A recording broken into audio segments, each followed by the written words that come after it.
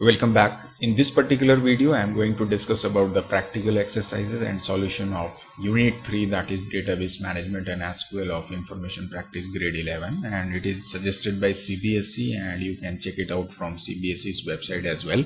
Namaste student, this is Sanjay and welcome back to my YouTube channel techtipnow. चलिए सीखते हैं और सीखने के साथ साथ समझते भी हैं। बट उससे पहले I would like to request you that please subscribe my channel यदि आपने अभी तक नहीं किया है, and if you really like this video then don't forget to like and share it as well.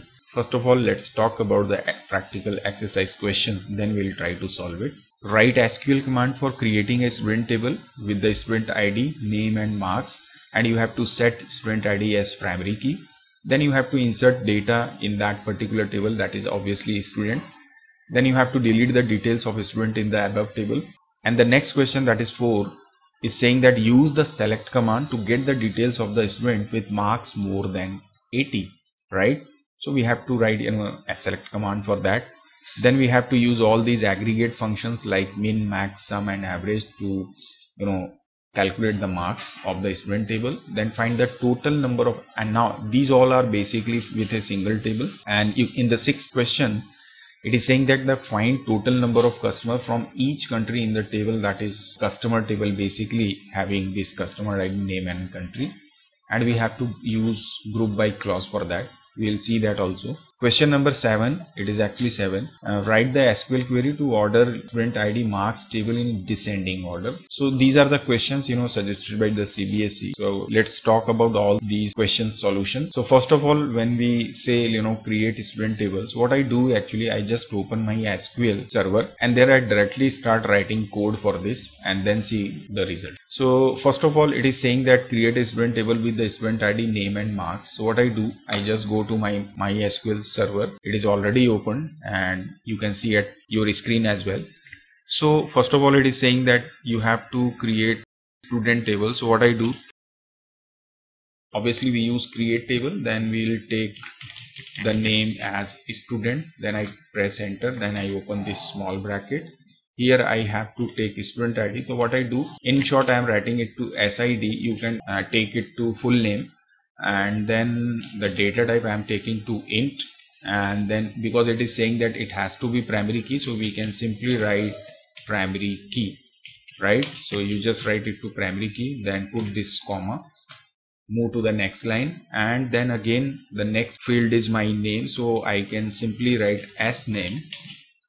You can take it to name normal, but I'm just keeping this to as name because sometime when we do programming and any other SQL server, if we work, then sometimes the name is a reserved word, so that's why I'm keeping to as name, but you can take it to name also. Now here I'm taking it to varchar, and you can put the size of that max size actually. So I'm taking it to 30. Again, it's your choice. You can take it to not null, but I'm just taking it to simple field. I mean, you can have null as well. Here I'm taking it to marks, and it should also be integer. So that's it. And then just put this bracket, and then you must ensure that semicolon is there.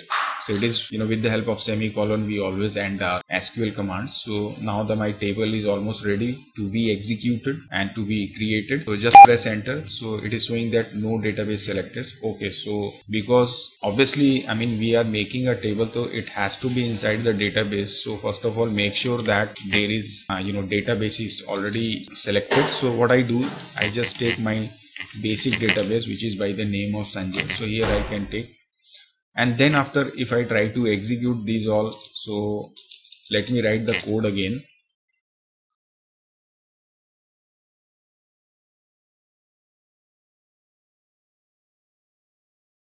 So now I have written it. Let's execute it, then see what happens.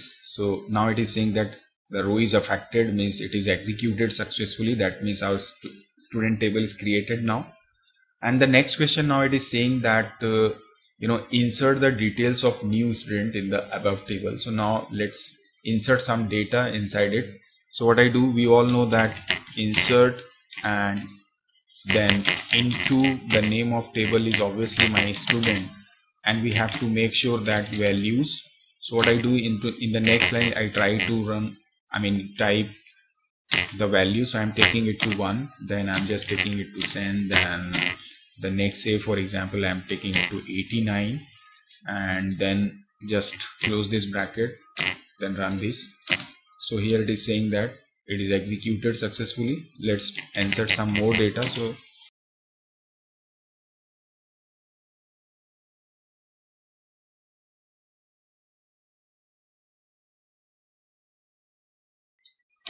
alright, so I have inserted almost 4 records. So let's try whether all these are available or not. So what I do, just for checking, I write just select star from a student and then see whether all are inserted. So you can see now that all the records has been inserted into my table. Now come to the next question, that is question number 3, and it is saying that delete the details of a student in the above table. So what I do, I just skip this particular step. Before deleting, let's execute other questions or query we can say. So what I do, go to next fourth statement, that is use the select command to get the details of the student with marks more than 80. Now we have to display all the records of the students whose marks are greater than 80. So we can simply write what select, then star, the name of table, that is obviously student. Now the question is saying that where marks should be greater than what you 80, and then this put the semicolon and execute. So now you can see it is showing you the records whose marks are greater than 80. In the previous it was 4, now it is showing you 2. So this is how we can execute queries. And let's move to the question number 5. Now it is saying that find the minimum, maximum, sum and average of the marks in the student table. So here we have to use aggregate function, or you can say mathematical functions. So for that we can simply take, say for example, you can execute all these individually, but because it is saying that you have to execute all these, and it is not explaining whether you have to execute it individually or together. So according to me, we can execute all these together. So I just write query for all these aggregate functions. So first of all, it is saying that minimum, so I'm just taking to minimum marks. So here I'm using what, minimum function for finding the minimum marks. And then because we are calculating now the field, so it should be given a name. So I am taking it to as min marks, then put this comma, then find maximum marks. So what I am doing, max function I am using, and then again as max marks, and then again press comma, go to next line. And because it is saying that average, so we all know that avg function we use for that. So avg marks, and again as average marks, so I'm just taking it to avg marks, and then put comma and take sum. Obviously total we are finding, so sum, and it should be obviously marks, and then as what, your total. So I'm taking it to total. Let me check whether it is sum or not. So yes, it is sum. So my query is almost done now. And then obviously we'll take what, from, and the name of my table is student, and then put this semicolon and try to execute this. Now you can see here it is showing you minimum marks is 60. Obviously you can check it out from here, and the maximum is 90, and the average is we are getting 76.5, and the total is 306. So this is how we can execute all these mathematical functions. I have taken all these together, but you can execute them individually as well. But according to question, I think we should write all these functions simultaneously, or you can say together, right? So let's move to the next question now. And the next question is what? Let me minimize it. Find the total number of customers from each country in the table. The name of the table is what, your customer, where we have customer ID, name and country, and we have to use this group by clause. So what I do here, first of all, I just make a customer table quickly and insert some data there. So I'm taking this to create table, and then my table name is customer, and then CID I'm taking as ID, I'm taking it to integer, then C name, and it should be varchar, and again the size I'm taking it to 30, and then the country, so, and obviously it should also be varchar, and then I'm taking it to also 30, You can take it to 255 or any size you like, and then I think I have done. You can also make it to primary key, so let it to be primary key as well, and then finally execute this by ending this bracket. So it is executed now. Let's insert some data. So I am taking to insert,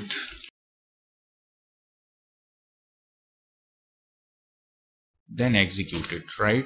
Again execute it with some other. So I take it to 2. So now India is having 3 records. Again insert some other data to identify whether our query is working properly or not. So I am taking it to, now it is almost done. Now the question is saying that you have to count total number of countries individually with all the customers.